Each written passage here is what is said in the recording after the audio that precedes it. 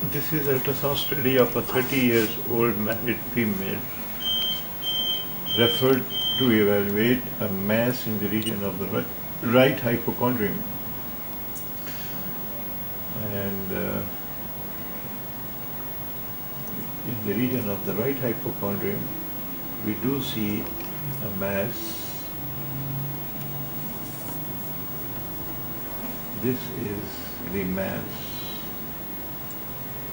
under study.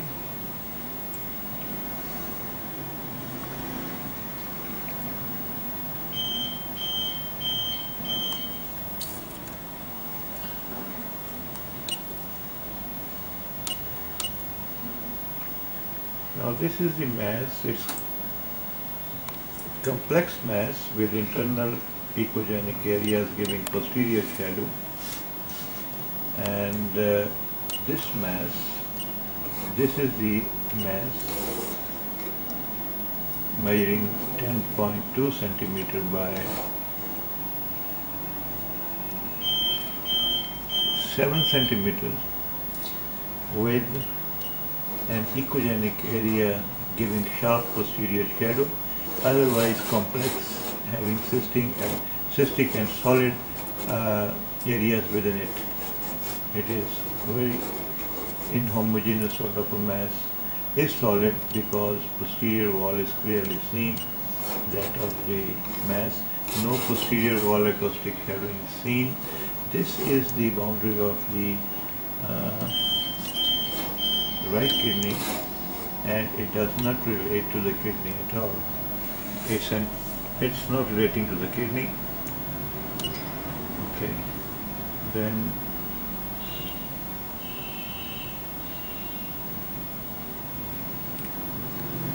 this is the mass from another view.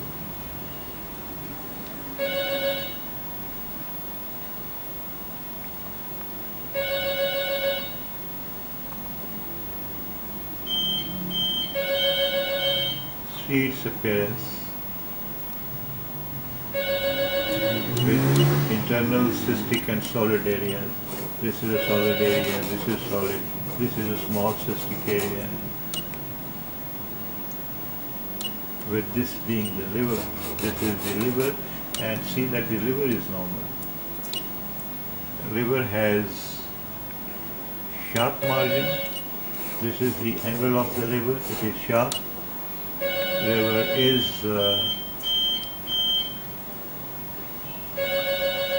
seen below costal margin, minimally enlarged though.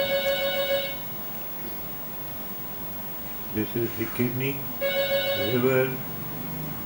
We will study the liver and kidney. Now you see that the liver has no smooth outer surface, normal echogenicity, no coarseness, and the capsule of the kidney is intact. This is the cortex of the kidney, medulla of the kidney, centrosinus echoes. Right kidney is normal in longitudinal section, and this is the transverse section of the kidney, and read the echogenicity of the kidney with that of and that of the liver. Both are normal, within normal. So the liver is in fact normal by all parameters. It's not, a mass is not in fact of a liver origin. Now this is the left lobe of the liver in longitudinal section. This is the superior, this is the aorta, superior mesenteric artery arising from its celiac axis. This is the left lobe of the liver in longitudinal section. Outer surface is smooth, echogenicity is normal, no coarseness seen. Vessel margins are showing sharpness. This is the middle hepatic vein, and the periportal echoes also stand within normal. These are the periportal echoes. This is the left portal vein. This is the ascending portion of the left portal vein and the branches that are entering within it.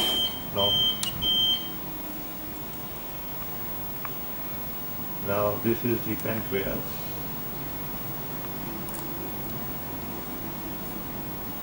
In transfer section.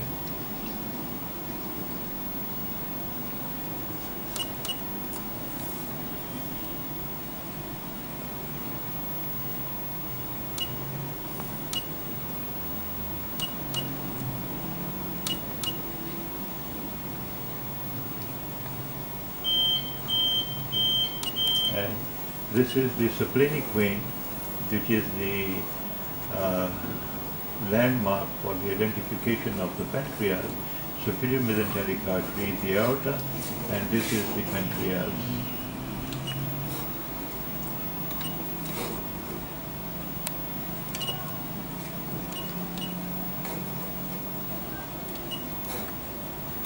This line is that of the pancreas in transverse section. Head of the, that is the body of the pancreas in transverse section, tail of the pancreas,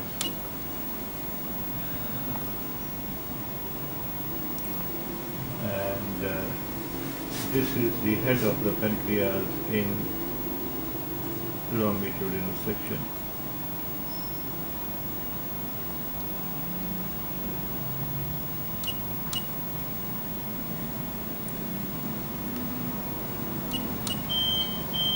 So this area is the head of the pancreas in longitudinal section. So the mass does not relate to the pancreas.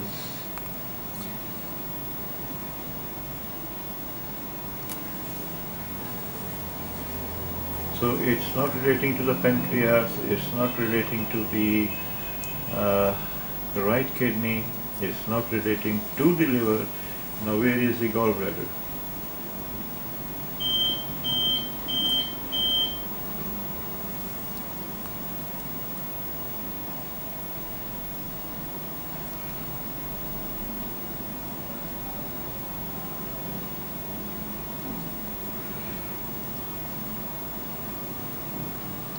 This is the aorta, proximal aorta. Here you can see the IVC. This is the IVC.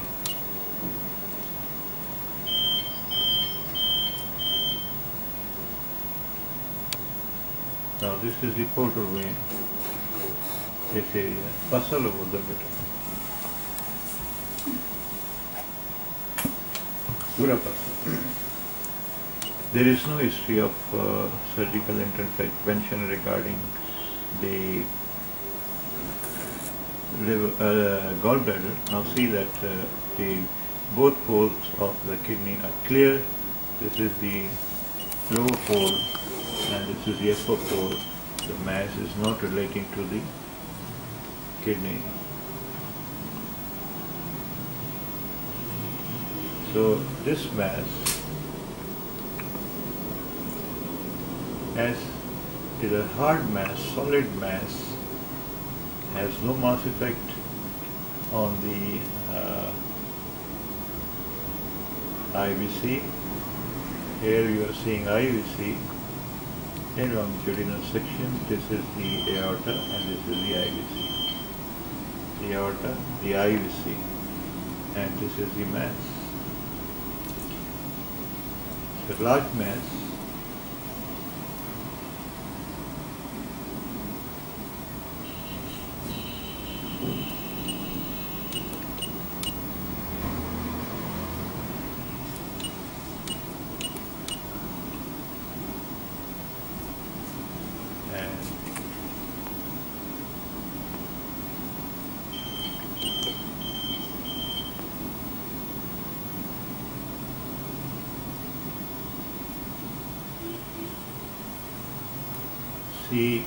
we have to see its relation with the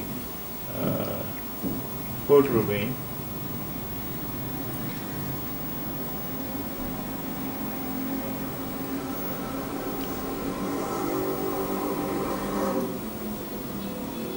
So So no mass effect on the cerebellum. On the aorta, IVC does not cross the midline. This is the midline,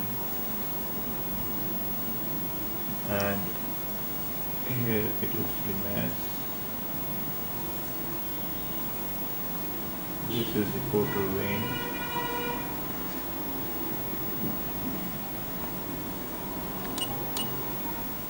Okay.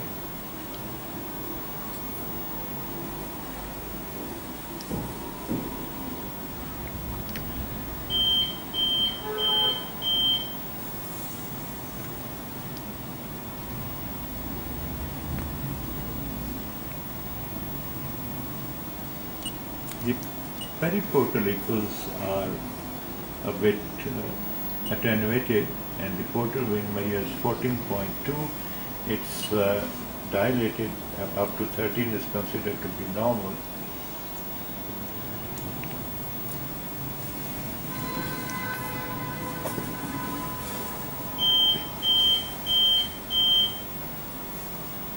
Now this is the portal vein and the region of the porta hepatis, and as I trace it in the liver and then try to get the gallbladder fossa, I do see that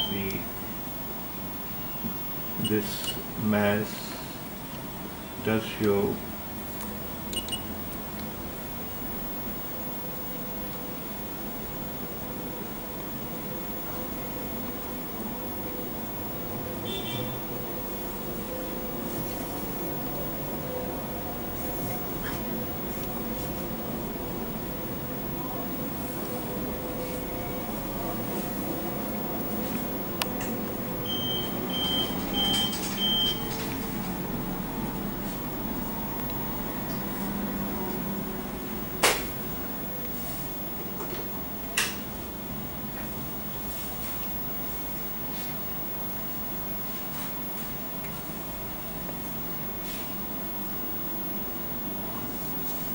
now see the relation of the mass with the portal vein.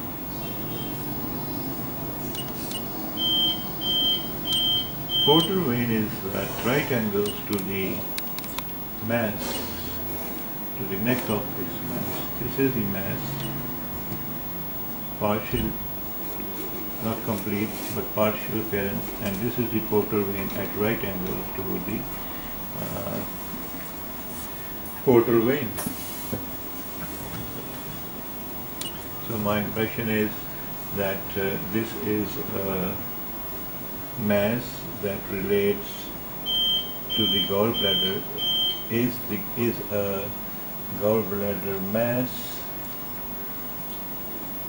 rare to see at the age of 30 years, and you can see there is adjacent adenopathy,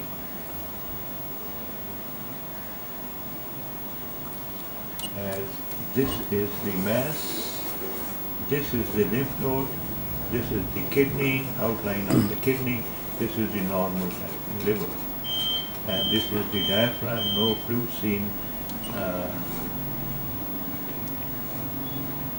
above the diaphragm, and this mass, which is complex in nature, solid and cystic, has internal calcification. This is a calcification with sharp posterior shadow, and this is the portal vein, this area. This is the lymph node. This is the right kidney. Again, this is the mass. And this is the liver. Long.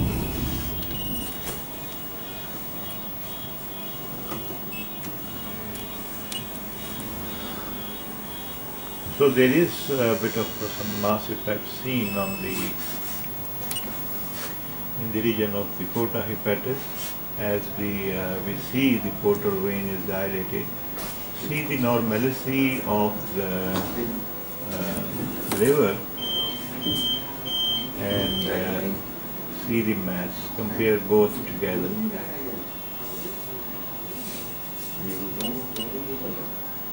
See, this is the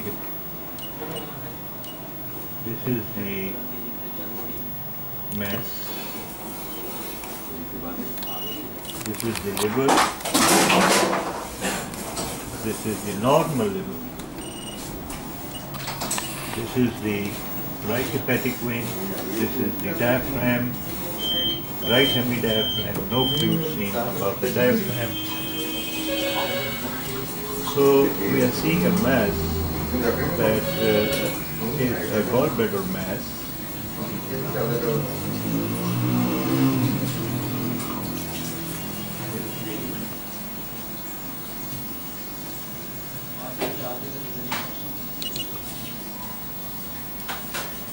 These are the tributaries from the portal vein.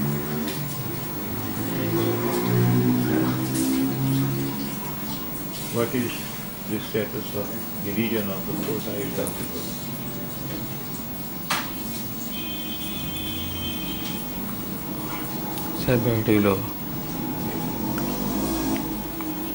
So this is a study of a gallbladder mass with adjacent adenopathy. Thank you.